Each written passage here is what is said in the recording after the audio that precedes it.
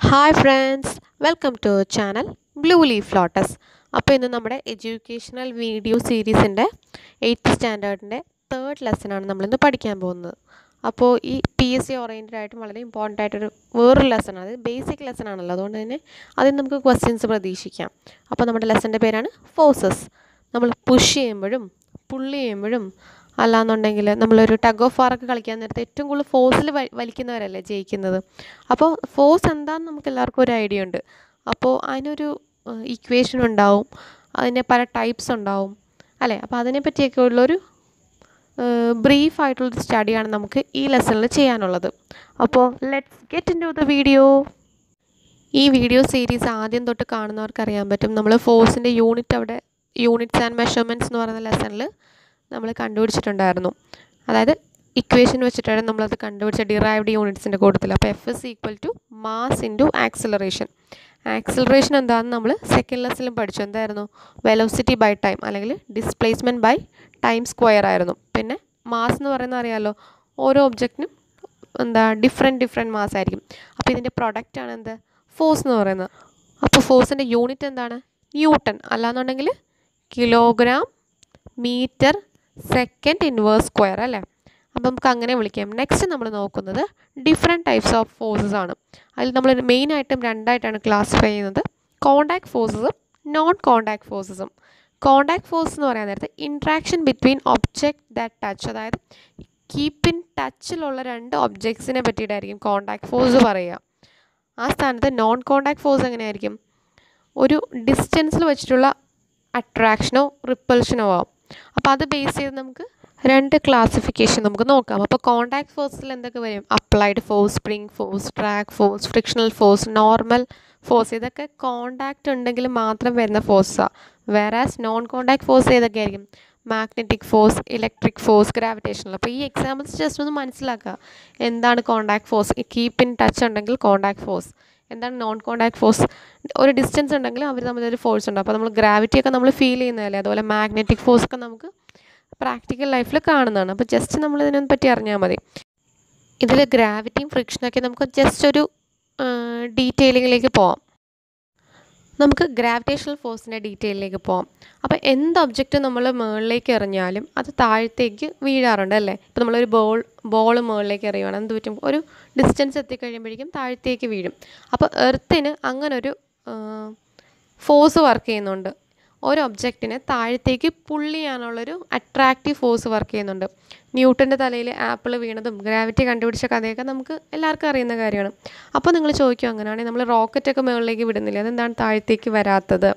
അതെന്തുകൊണ്ടാണെന്ന് ചോദിച്ചു കഴിഞ്ഞാൽ, ആ ഒരു കേസിൽ നമ്മൾ എന്ത് ഒബ്ജക്റ്റും മുകളിലേക്ക് പോകണമെങ്കിൽ, അതായത് ഗ്രാവിറ്റീനെ ബ്രേക്ക് ചെയ്ത് പോകണം എന്നുണ്ടെങ്കിൽ അതിന് എസ്കേപ്പ് വെലോസിറ്റി എന്ന് പറയുന്നൊരു സംഭവമുണ്ട്.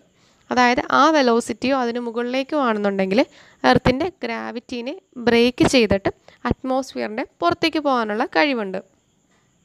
അപ്പോൾ എർത്തിൻ്റെ ഈ എസ്കേപ്പ് വെലോസിറ്റി എന്ന് പറയുന്നത് അറൗണ്ട് 11.2 km/s ആണ്. അപ്പം നമ്മൾ ആ ഒരു വെലോസിറ്റിയോ അതിന് മുകളിലേക്കോ ആണ് നമ്മൾ നമ്മുടെ എന്താണോ പുറത്തേക്ക് വിടാൻ പ്ലാൻ ചെയ്യുന്നത് അത് നമ്മൾ വിടുകയാണെന്നുള്ളത്, അല്ലെങ്കിൽ ആ ഒരു സ്പീഡിൽ നമുക്ക് എറിയാൻ സാധിച്ചാൽ അത് താഴത്തേക്ക് വരില്ല. അതെന്ത് ചെയ്യും? എർത്തിൻ്റെ അറ്റ്മോസ്ഫിയറിൻ്റെ പുറത്തേക്ക് പോകും. അവിടെ എന്തില്ല? ഈ ഗ്രാവിറ്റേഷണൽ ഫോഴ്സ് ഇല്ല അല്ലേ. അതുകൊണ്ട് തന്നെ അത് താഴത്തേക്ക് വീഴാതിരിക്കുന്നത്. ക്ലിയർ ആയല്ലോ? അപ്പോൾ എന്താണ് ഗ്രാവിറ്റി? ന്യൂട്ടൻ്റെ സ്റ്റോറി ഞാൻ പറഞ്ഞില്ല, റിപ്പീറ്റ് ചെയ്യുന്നില്ല. ഗ്രാവിറ്റി കണ്ടുപിടിച്ച ആപ്പിൾ വീണ കാര്യങ്ങളൊക്കെ മനസ്സിലായെന്ന് വിചാരിക്കുന്നു അല്ലേ. Okay, next frictional force. ഈ ഫ്രിക്ഷൻ എന്ന് പറയുന്നത് നമ്മുടെ ഡെയിലി ലൈഫിൽ നമ്മൾ ഒരുപാട് വട്ടം കാണുന്ന ഒരാളാണ്. മേ ബി നമുക്ക് മനസ്സിലാവാഞ്ഞിട്ടോ അല്ലെങ്കിൽ അറിയാഞ്ഞിട്ടോ ആയിരിക്കും നമുക്ക് അത് ആ ഫോഴ്സാണ് തിരിച്ചറിയാത്തത്. ആക്ച്വലി എന്താണ് ഫ്രിക്ഷൻ എന്ന് നമ്മുടെ ടെക്സ്റ്റിൽ കൊടുത്തിരിക്കുന്ന ഡെഫിനിഷൻ നമുക്ക് നോക്കാം. When A body moves or ten to move on A surface of another body, a force is experienced parallel to the surface which opposes the relative motion between them. This is friction. എന്താണ് friction എന്ന് ചോദിച്ചു കഴിഞ്ഞാൽ, ഒരു ബോഡിയുടെ മുകളിലേക്ക് വേറൊരു body നമ്മൾ move ചെയ്യാൻ നോക്കുകയാണെങ്കിൽ ആ മോഷനെ ഒപ്പോസ് ചെയ്തുകൊണ്ട് അതിന് പാരലായിട്ട് വരുന്ന ഒരു ഫോഴ്സാണ് ഫ്രിക്ഷണൽ ഫോഴ്സ് എന്ന് പറയുന്നത്. അതായത് ആ മൂവ്മെൻറ്റിന് ഓപ്പോസിറ്റായിട്ട് ആ സർഫസിലുണ്ടാവുന്ന ഫോഴ്സ്. അപ്പോൾ ഇത് ഓഫ് കോഴ്സ് എന്ത് ഫോഴ്സ് ആയിരിക്കും? കോണ്ടാക്ട് ഫോഴ്സ് ആയിരിക്കും അല്ലേ. രണ്ട് ഒബ്ജക്ട്സ് തമ്മിൽ കോണ്ടാക്റ്റിൽ വരുമ്പോൾ റിലേറ്റീവായിട്ട്, അതായത് ഒന്ന് മൂവ് ചെയ്യാൻ നേരത്ത് മറ്റേതിൽ സർഫസിലുണ്ടാകുന്ന അതിന് ഒബ്ജക്ഷനായിട്ട് അല്ലെങ്കിൽ അതിനെ ഒപ്പോസ് ചെയ്തുകൊണ്ടുള്ളൊരു ഫോഴ്സാണെന്ത്, ഫ്രിക്ഷണൽ ഫോഴ്സ്. അപ്പോൾ നമുക്കത് എത്ര ടൈപ്പ് ഉണ്ടെന്ന് ഫസ്റ്റ് നോക്കാം. മെയിനായിട്ടും ഇത് 3 ടൈപ്സ് ആയിട്ടാണ് ഉള്ളത്.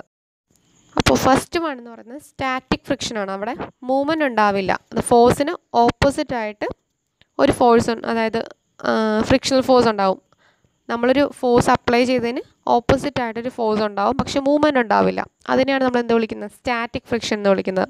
ഇനി സ്ലൈഡിങ് മോഷൻ അഥവാ സ്ലൈഡിങ് ഫ്രിക്ഷൻ എന്ന് പറയുന്ന നേരത്ത് ഒരു ഒബ്ജക്റ്റിൻ്റെ മുകളിൽ കൂടെ മറ്റൊരു ഒബ്ജക്റ്റിനെ നമ്മൾ സ്ലൈഡ് ചെയ്ത് പോകാൻ നേരത്ത് ഉണ്ടാകുന്ന ഫ്രിക്ഷനാണ്. ഇനി റോളിംഗ് മോഷനിലുണ്ടാകുന്ന ഫ്രിക്ഷനെ നമ്മൾ എന്ത് വിളിക്കും, റോളിംഗ് ഫ്രിക്ഷൻ എന്ന് വിളിക്കും. അങ്ങനെ 3 ടൈപ്സ് ആയിട്ടാണ് നമ്മൾ മെയിൻലി ഡിവൈഡ് ചെയ്തിരിക്കുന്നത്. ഫസ്റ്റ് വൺ സ്റ്റാറ്റിക് ഫ്രിക്ഷൻ, അത് കഴിഞ്ഞിട്ട് സ്ലൈഡിങ് ഫ്രിക്ഷൻ, പിന്നെ റോളിംഗ് ഫ്രിക്ഷൻ. ക്ലിയർ ആയല്ലോ? ഓക്കെ. അപ്പോൾ നമ്മുടെ ടെക്സ്റ്റിൽ എന്താണ് ഡിഫൈൻ ചെയ്തിരിക്കുന്നത് നോക്കാം ഇതിനെ. When a body rolls over the surface of another body, the force of friction which originates is rolling friction. നമ്മൾ നേരത്തെ പറഞ്ഞ പോലെ തന്നെ ഒരു സർഫസിന് മുകളിൽ കൂടെ ഒരു റോളിംഗ് ബോഡി, അതായത് ഉരുണ്ട് പോകുന്ന ഒരു ഒബ്ജക്റ്റ് പാസ് ചെയ്യാൻ നേരത്ത് അല്ലെങ്കിൽ മൂവ് ചെയ്യാൻ നേരത്ത് ആ സർഫസിൽ ഈ മൂവ്മെൻറ്റിന് ഓപ്പോസിറ്റായിട്ട്, അതായത് മൂവ്മെൻറ്റിൻ്റെ ഡയറക്ഷനിൽ ഓപ്പോസിറ്റായിട്ട് ആ സർഫസിലുണ്ടാകുന്ന കോണ്ടാക്റ്റ് വരുന്ന സർഫസിലുണ്ടാകുന്ന മോഷനാണെന്ത്, റോളിംഗ് മോഷൻ. ഇനി when a body slides on a surface of another body, the force of friction which originates is sliding friction. Rolling friction is less than sliding friction. Okay. ഇനി ഒരു ഒബ്ജക്റ്റിൻ്റെ മുകളിൽ കൂടെ വേറൊരു ഒബ്ജക്റ്റ് സ്ലൈഡ് ചെയ്ത് പോകുകയാണെങ്കിൽ അവിടെ ഉണ്ടാകുന്ന ഫ്രിക്ഷനാണ് എന്ത്, സ്ലൈഡിങ് ഫ്രിക്ഷൻ. എന്തിന് ഓപ്പോസിറ്റായിട്ട്, മൂവ്മെൻറ്റിന് ഓപ്പോസിറ്റായിട്ട്. ഇനി ഒരു പോയിന്റ് പറയുന്നത് എന്താ, റോളിംഗ് ഫ്രിക്ഷൻ ആയിരിക്കും സ്ലൈഡിങ് ഫ്രിക്ഷനേക്കാളും കുറവ്. ബിക്കോസ് എന്തായിരിക്കും കാരണം, ഒരു ഒബ്ജക്റ്റ് ഒരു സർഫസിൽ കൂടെ സ്ലൈഡ് ചെയ്ത് പോകാൻ നേരത്ത്, നമുക്കറിയാമല്ലോ സ്ലൈഡ് ചെയ്യാൻ നേരത്ത് സ്ലൈഡിങ് എന്നുള്ള കൺസെപ്റ്റ് മനസ്സിലായല്ലോ അല്ലേ. അപ്പോൾ അതിൻ്റെ സർഫസ് എന്ന് പറയുന്നത് എന്തായിരിക്കും, സർഫസ് ഏരിയ എന്ന് പറയുന്നത് കൂടുതലായിരിക്കും അല്ലേ, കോണ്ടാക്റ്റിൽ വരുന്ന സർഫസ് ഏരിയ അല്ലേ. പക്ഷേ ആ സ്ഥാനത്ത് റോളിംഗ് ആണെന്നുണ്ടെങ്കിൽ എങ്ങനെയായിരിക്കും, ഒരു ഒബ്ജക്റ്റ് റോൾ ചെയ്ത് പോകുമ്പം ഒന്നാമത്തെ കാര്യം കോൺസ്റ്റൻ്റ് ആയിട്ടൊരു സർഫസിലല്ല, അതായത് ഈ റോൾ ചെയ്യുന്ന ഒബ്ജക്റ്റിൻ്റെ സർഫസ് മാറിക്കൊണ്ടിരിക്കും, ഒരു റൗണ്ട് കഴിയുന്തോറും മാറിക്കൊണ്ടിരിക്കും. അപ്പോൾ കോണ്ടാക്റ്റിൽ വരുന്ന സർഫസ് എന്ന് പറയുന്നത് എന്തായിരിക്കും, കുറവായിരിക്കും. അതുകൊണ്ടാണ് rolling friction is less than sliding friction. അതായത് കോണ്ടാക്റ്റിൽ വരുന്ന പോർഷൻ സർഫസ് റോളിംഗ് ഫ്രിക്ഷൻ ആയിരിക്കും സ്ലൈഡിങ് ഫ്രിക്ഷനേക്കാളും കുറവ്, ആ കേസിലായിരിക്കും കുറവ്. അതുകൊണ്ടാണ് റോളിംഗ് ഫ്രിക്ഷൻ കുറഞ്ഞത് വരുന്നത്. ക്ലിയർ അല്ലേ? പിന്നെ ഈ ഫ്രിക്ഷനൊക്കെ നമ്മുടെ ഡെയിലി ലൈഫിൽ നമുക്ക് കാണാൻ പറ്റുമെന്ന് പറഞ്ഞില്ലേ. ഇപ്പോൾ ഒരു എക്സാമ്പിൾ പറയാനാണെങ്കിൽ നമ്മുടെ ചെയിനിൽ നമ്മൾ ഓയിലൊക്കെ അപ്ലൈ ചെയ്യും. അതെന്തിനു വേണ്ടിയിട്ടാണ്, നമ്മുടെ ചെയിൻ ഒന്ന് ലൂസ് ആവാൻ വേണ്ടിയിട്ട്. അതായത് നമ്മൾ ഫിസിക്സിൽ പറയുവാണെങ്കിൽ അവിടുത്തെ ഫ്രിക്ഷൻ ഒന്ന് കുറയ്ക്കാൻ വേണ്ടിയിട്ടാണ് നമ്മൾ ഓയിൽ അപ്ലൈ ഒക്കെ ചെയ്യുന്നത്. അതൊക്കെ നമ്മുടെ ഡെയിലി ലൈഫിൽ നടക്കുന്ന കാര്യങ്ങളാണ്. ഇനി വേറൊരു എക്സാമ്പിൾ പറയാനാണെങ്കിൽ നമ്മൾ നല്ല സ്മൂത്തായിട്ടുള്ള റോഡിൽ കൂടെ പോകാനല്ലായിരിക്കും നമുക്ക് ഏറ്റവും ഇൻട്രസ്റ്റ്. അല്ലാതെ റഫായിട്ടുള്ളൊരു ടാറൊക്കെ ഇങ്ങനെ പൊളിഞ്ഞൊരു റോഡിൽ കൂടെ പോകാൻ എന്തായിരിക്കും നമുക്ക് നല്ല ബുദ്ധിമുട്ടായിരിക്കും.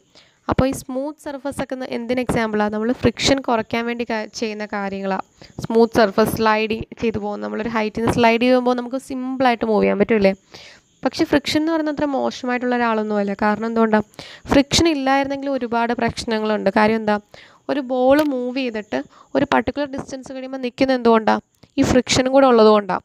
അപ്പോൾ അങ്ങനൊരു ഫോഴ്സ് ഇല്ലായിരുന്നെങ്കിൽ ഒന്ന് ഓർത്ത് നോക്കി, ഒരു ബോൾ മൂവ് ചെയ്ത് കഴിഞ്ഞാൽ അതങ്ങ് മൂവ് ചെയ്തുകൊണ്ട് തന്നെ ഇരിക്കും, ഒരിക്കലും സ്റ്റോപ്പ് ആവത്തില്ല.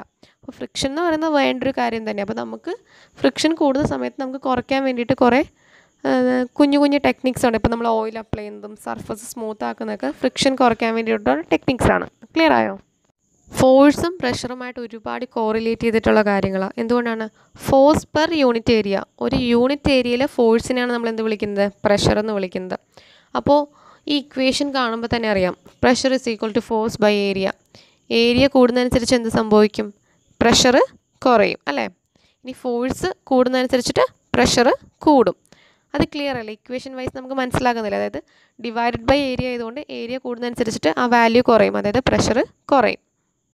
While applying a given force, the pressure decreases when the area of surface of contact increases. When the area decreases, the pressure increases. നമ്മളിപ്പോൾ പറഞ്ഞ കേസ് തന്നെയാണ്. ഏരിയ കൂടുന്നതനുസരിച്ച് പ്രഷർ കുറയും, ഏരിയ കുറയ്ക്കുകയാണെങ്കിൽ പ്രഷർ കൂടും. ഇത് നമ്മുടെ ടെക്സ്റ്റിൽ തന്നിരിക്കുന്ന ഒരു പോയിൻ്റാണ്. ഓക്കെ. ഈ ഫിഗർ എന്ന് പറയുന്നത് നമ്മൾ ലൈഫിൽ എപ്പോഴെങ്കിലും ചെയ്തിട്ടുണ്ടാവും, അല്ലെങ്കിൽ നമ്മൾ കണ്ടിട്ടുണ്ടാവും, അല്ലെ? ഷുവറായിട്ടും കണ്ടിട്ടുണ്ടാവും. അതായത് ഇപ്പോൾ ഒരു എക്സാമ്പിൾ പറയാനാണെങ്കിൽ ഒരു ബോട്ടിൽ തന്നെ ആയിക്കോട്ടെ, അതിനകത്ത് വെള്ളം നിറച്ചിട്ട് നമ്മളത് 3 ലെവലിലായിട്ട് നമ്മളൊരു ഹോൾ ഇട്ട് കഴിഞ്ഞാൽ എന്തായിരിക്കും? ഏറ്റവും താഴത്തെ ആ ഹോളിൽ കൂടെ ആയിരിക്കും ഏറ്റവും ലോങ്ങർ ഡിസ്റ്റൻസിൽ വെള്ളം പോവുക. ഇനി മിഡിലുള്ള എന്തായിരിക്കും? അതിനേക്കാളും കുറച്ച് ഡിസ്റ്റൻസ് ആയിരിക്കും. ഏറ്റവും ടോപ്പിൽ എന്തായിരിക്കും? അതിനേക്കാളും കുറച്ച് ഡിസ്റ്റൻസ് ആയിരിക്കും, അല്ലേ, കവർ ചെയ്യുക വെള്ളത്തിന്. നമ്മൾ ശ്രദ്ധിച്ചിട്ടുണ്ടാവില്ല. ഇനിയിപ്പോൾ ശ്രദ്ധിച്ചിട്ടില്ല എന്നുണ്ടെങ്കിലും ജസ്റ്റ് ഒരു കുപ്പിയിൽ വെള്ളം എടുത്തിട്ട് ഇതേപോലെ നോക്കിയാൽ മതി. അപ്പോൾ എന്താ നമുക്ക് മനസ്സിലാവുക? The pressure exerted by a liquid column increases with the increase in height. The thrust acting per unit area by a liquid is liquid pressure. The liquid exerts force on all sides of the container in which they taken. അതായത് നമ്മുടെ height എന്ന് ഉദ്ദേശിക്കുന്നത് നമ്മുടെ surface, വെള്ളത്തിൻ്റെ സർഫസിൽ നിന്നും താഴത്തേക്ക് പോകുന്ന ആ ലെങ്ത്തിന് പറയുന്ന പേരാണ് നമ്മൾ ഹൈറ്റ്. അപ്പോൾ ഹൈറ്റ് കൂടുന്തോറും നമ്മുടെ ലിക്വിഡ് പ്രഷർ എന്ത് ചെയ്തുകൊണ്ടിരിക്കുകയാണ്? കൂടിക്കൊണ്ടിരിക്കുകയാണ്, അല്ലേ? പ്രഷർ കൂടുന്നതുകൊണ്ടാണ് നമ്മൾ ലോങ്ങർ ഡിസ്റ്റൻസ് കവർ ചെയ്യുന്നത്. അതുകൊണ്ട് തന്നെ വെള്ളം അല്ലെങ്കിൽ ആ ഒരു ലിക്വിഡ് എന്ന് പറയുന്നത് ആ കണ്ടെയ്നറിൻ്റെ എല്ലാ സ്ഥലത്തേക്കും ഈക്വലായിട്ട് പ്രഷർ അപ്ലൈ ചെയ്യുന്നുണ്ട്. അങ്ങനെ ഒരു കേസിലാണ് നമ്മൾ എന്ത് ചെയ്യുന്നത്? ഹോൾ ഇട്ട് കൊടുക്കുന്നത്. അപ്പോൾ എന്ത് പറ്റും? താഴെ നല്ല പ്രഷറുള്ള സ്ഥലത്ത് നല്ല സ്ട്രോങ്ങർ ജെറ്റ് എന്ന് ഉദ്ദേശിക്കുന്ന ആ വെള്ളത്തിൻ്റെ ഫ്ലോയാണ് നമ്മൾ പറയുന്നത്. സ്ട്രോങ്ങർ ആയിട്ടുള്ളൊരു ഫ്ലോ ആയിരിക്കും ഉണ്ടാകുക. അതായത് കൂടുതൽ ഡിസ്റ്റൻസ് കവർ ചെയ്യും. മുകളിലേക്ക് പോകുന്തോറും ഡിസ്റ്റൻസ് കുറഞ്ഞിരിക്കും. ക്ലിയർ അല്ലേ? അങ്ങനെയാണെങ്കിൽ നമ്മൾ ഒരു ലിക്വിഡ് പ്രഷറിനാൽ ഒരു ഇക്വേഷൻ കൊടുത്തു കഴിഞ്ഞാൽ പ്രഷർ ഇസ് ഈക്വൽ ടു, അല്ലെങ്കിൽ പ്രഷർ ഇസ് ഈക്വൽ ടു എന്ത് കിട്ടും? Raw G H. അതിനകത്ത് റോ എന്ന് പറയുന്ന ഡെൻസിറ്റി, ആ ലിക്വിഡിൻ്റെ ഡെൻസിറ്റി ആയിരിക്കും. ജി എന്ന് പറയുന്നത് ഗ്രാവിറ്റി, അതായത് ആക്സിലറേഷൻ ഡ്യൂ ടു ഗ്രാവിറ്റി. നമ്മൾ ഗ്രാവിറ്റേഷണൽ ഫോഴ്സ് പറഞ്ഞ സമയത്ത് പറഞ്ഞിട്ടുണ്ടായിരുന്നു, ഗ്രാവിറ്റി എർത്ത് ഒന്ന് പുള്ള് ചെയ്യുന്നുണ്ടെന്ന്. ആ പുള്ള് ചെയ്യുന്നതിൻ്റെ ആക്സിലറേഷൻ ആണ് പറയുന്നത്. പിന്നെ എച്ച് എന്താണ്? ഹൈറ്റ് എന്ന് ഉദ്ദേശിക്കുന്നത്, നമുക്ക് തെറ്റിപ്പോകരുത്, നമ്മുടെ സർഫസ്, ആ വാട്ടർ സർഫസിൽ നിന്നും താഴത്തേക്ക് എത്ര ഹൈറ്റ് എന്നാണ് ഉദ്ദേശിക്കുന്നത്. അതായത് ആ ലെങ്ത്ത്, സർഫസിൽ നിന്നും താഴത്തേക്കുള്ള ഹൈറ്റാണ് ഉദ്ദേശിക്കുന്നത്. ക്ലിയർ അല്ലേ? ഓക്കെ, അതാണ് പ്രഷറിൻ്റെ ഇക്വേഷൻ. അറ്റ്മോസ്ഫിയറിക് പ്രഷർ, അത് നമുക്ക് നമ്മുടെ ഡെയിലി ലൈഫിൽ നമ്മൾ കേട്ടിട്ടുണ്ടാവുന്ന വളരെ ഇമ്പോർട്ടൻ്റ് ഒരു ടേമാണ്. നമുക്ക് അറ്റ്മോസ്ഫിയർ ഉള്ളത് കൊണ്ടാണ് എർത്തിൽ ലൈഫ് പോസിബിൾ ആവുന്നത്. ആ അറ്റ്മോസ്ഫിയർ നമ്മുടെ മുകളിലേക്ക് അല്ലെങ്കിൽ നമുക്ക് ഒരു പ്രഷർ എക്സേർട്ട് ചെയ്യുന്നുണ്ട്. ആ എക്സേർട്ട് ചെയ്യുന്ന പ്രഷർ എന്നാണ് നമ്മൾ എന്ത് വിളിക്കുന്നത്? അറ്റ്മോസ്ഫിയറിക് പ്രഷർ എന്ന് പറയുന്നത്. ആസ് ഹൈറ്റ് ഇൻക്രീസസ് അല്ലെങ്കിൽ altitude increases, atmospheric pressure decreases. Height കൂടുന്തോറും പ്രഷർ കുറഞ്ഞു വരും. ആ കേസസിൽ, അതായത് മൗണ്ടനേഴ്സിൻ്റെ ഒക്കെ കാര്യം അപ്പോഴാണ് നമുക്ക് ഇമ്പോർട്ടൻ്റ് ആയിട്ട് വരിക. അതെന്തുകൊണ്ടാണ് അവർക്ക് അത്ര ഇമ്പോർട്ടൻസ് നമ്മൾ കൊടുക്കുന്നത്? കാരണം ഹൈറ്റ് കൂടുന്നതനുസരിച്ച് പ്രഷർ കുറയും. അപ്പോൾ നമ്മുടെ ബോഡി എന്ത് ചെയ്യും? റെസിസ്റ്റ് ചെയ്യാൻ നോക്കും ആ വേരിയേഷൻ.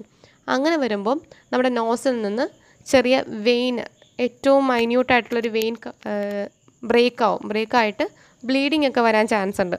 അപ്പം അത്രയും ബുദ്ധിമുട്ടായിരിക്കും. അതുപോലെ നമുക്ക് ചെറിയ സഫക്കേഷനൊക്കെ ഫീൽ ചെയ്യാൻ ചാൻസ് ഉണ്ട് ഹൈറ്റ് കൂടുന്തോറും. അതുകൊണ്ട് തന്നെയാണ് നമുക്ക് അവരത്രയും ഇമ്പോർട്ടൻസ് കൊടുക്കുന്നത്. ആദ്യമായിട്ട് മൗണ്ട് എവറസ്റ്റ് കീഴടക്കിയ ആൾ എന്നൊക്കെ പറഞ്ഞ് നമ്മൾ അത്രയും ഇമ്പോർട്ടൻസ് കൊടുക്കുന്നത് അതുകൊണ്ട് തന്നെയാണ്. അത്യാവശ്യം നല്ല രീതിയിൽ സാക്രിഫൈസ് ചെയ്യേണ്ടി വരും. ഹൈറ്റ് കൂടുന്നതനുസരിച്ച് പ്രഷർ വേരിയേഷൻ ഉണ്ടാവും. ഈ പ്രഷർ വേരിയേഷൻ എന്ന് പറയുന്നത് നമ്മൾ ചില്ലറയായിട്ട് വിചാരിക്കാൻ പറ്റില്ല. കാരണം അത്രയും ഹെൽത്ത് ഇഷ്യൂസ് ഉണ്ടാവാനുള്ള സാധ്യതയുണ്ട് ഈ ഒരു പ്രഷർ വേരിയേഷൻ ഉണ്ടായിക്കഴിഞ്ഞാൽ. ക്ലിയർ അല്ലേ? ഓക്കെ, അപ്പോൾ നമ്മുടെ ടെക്സ്റ്റിലാണ് ഇങ്ങനെയാണ് പറയുന്നത്. An envelope of air surrounds the earth. This is the earth atmosphere. The density of atmospheric air near the surface of Earth is greater and it decreases as we go up. Hence, the atmospheric pressure decreases as we go up. The weight of a column over the unit area of Earth's surface is atmospheric pressure. അതായത് നമ്മുടെ എർത്തിൻ്റെ മുകളിലുള്ള air കോളത്തിൻ്റെ unit area, അതായത് air column എത്രത്തോളം ഉണ്ട് unit area വെച്ചിട്ടാണ് നമ്മൾ എന്ത് പറയുന്നത്? Atmospheric pressure. അതായത് ഞാൻ പറഞ്ഞ പോലെ തന്നെ അറ്റ്മോസ്ഫിയർ നമ്മളിൽ എക്സേർട്ട് ചെയ്യുന്നൊരു പ്രഷറാണെന്ത്? Atmospheric pressure. അപ്പോൾ ക്ലിയർ ആയെന്ന് വിചാരിക്കുന്നു. അപ്പോൾ നമ്മൾ കവർ ചെയ്ത ടോപ്പിക്സൊക്കെ നമ്മുടെ ഡെയിലി ലൈഫുമായിട്ട് ഒരുപാട് ഇമ്പോർട്ടൻ്റ് ഉള്ള കാര്യങ്ങളാണ്. അറ്റ്മോസ്ഫിയറിക് പ്രഷർ ആണെങ്കിലും ലിക്വിഡ് പ്രഷർ ആണെങ്കിലും അല്ല ഗ്രാവിറ്റേഷണൽ ഫോഴ്സ്, ഫ്രിക്ഷണൽ ഫോഴ്സ്, അതൊക്കെ നമ്മുടെ ഡെയിലി ലൈഫുമായിട്ട് ഒരുപാട് ഇമ്പോർട്ടൻ്റ് ആയിട്ടുള്ള കാര്യങ്ങൾ. ഇതൊക്കെ ബേസിക്സ് മാത്രമേ നമ്മുടെ ടെക്സ്റ്റിൽ പറയുന്നുള്ളൂ. നമുക്ക് ഹയർ ക്ലാസ്സിലെത്തുമ്പോൾ ഡീറ്റെയിൽ ആയിട്ട് പഠിക്കാം. അപ്പോൾ thank you. May God bless you.